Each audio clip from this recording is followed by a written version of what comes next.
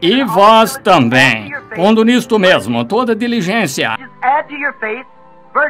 acrescentei à vossa fé a virtude, e a virtude a ciência, e a ciência a temperança, e a temperança a paciência, paciência a piedade, e a piedade amor fraternal, o amor fraternal caridade que é amor. Se em vós houver e aumentarem estas coisas, não vos deixarão ociosos, nem estéreis no conhecimento de nosso Senhor Jesus Cristo. Agora, Pedro está esboçando algo aqui para nós de como chegarmos lá. Agora, quero dizer isto, que há pessoas que têm uma parcela desta virtude. Ciência, sabedoria, paciência e assim por diante, que nem professam ser cristãs.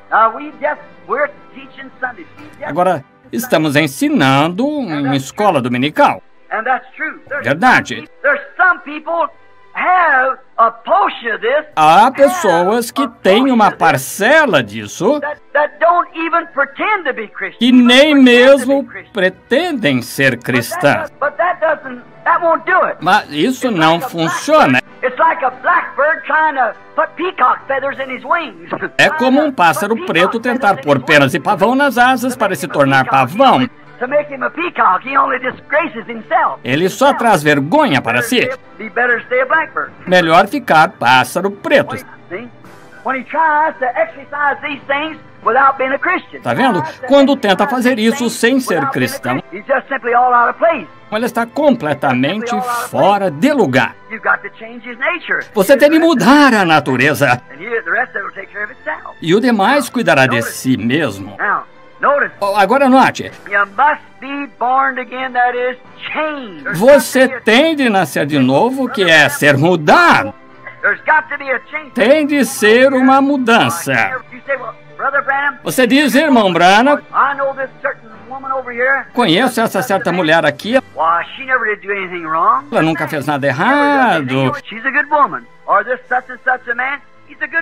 É uma boa mulher, e esse tal homem é um bom homem. Nunca fez nada de errado. Você sabe que ele não prejudica ninguém. E não quer dizer nada. Ele pode ser um bom vizinho, mas não é cristão. Até que nasça de novo. Jesus disse, aquele que não nascer de novo, São João 3, que ele nem mesmo pode ver o reino. Agora, isso significa, ver significa entender. Você olha para alguma coisa e diz, simplesmente não consigo ver. Quer dizer que não entende. Um homem não consegue entender porque as pessoas gritam.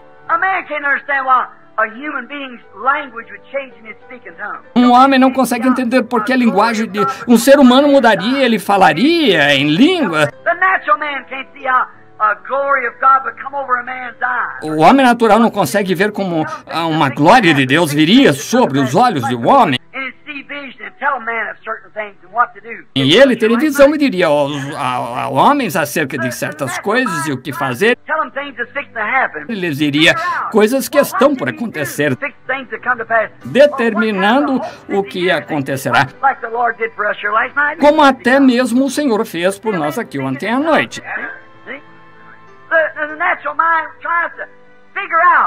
A mente natural tenta explicar.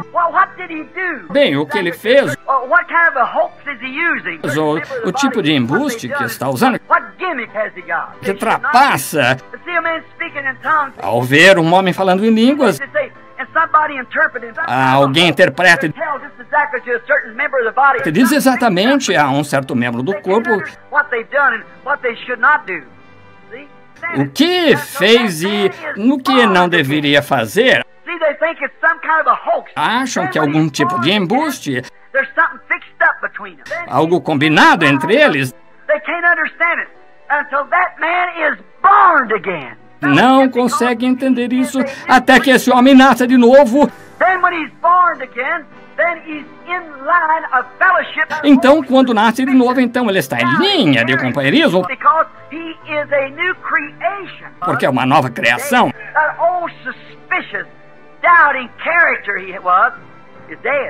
Aquele velho caráter desconfiado e cético que ele tinha está morto.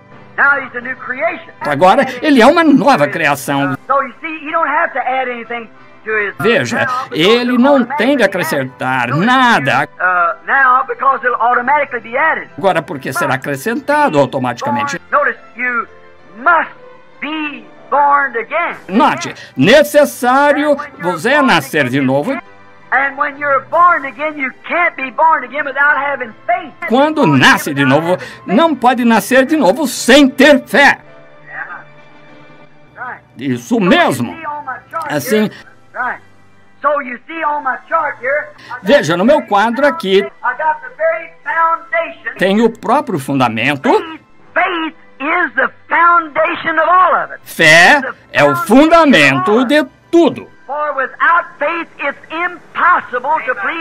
Porque sem fé é impossível agradar a Deus. É necessário que aquele que se aproxima de Deus creia que Ele existe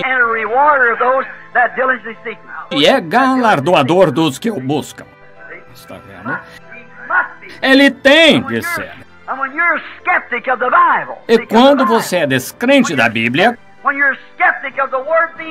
quando é descrente que a palavra está certa, melhor ficar atrás até primeiro crer nisso.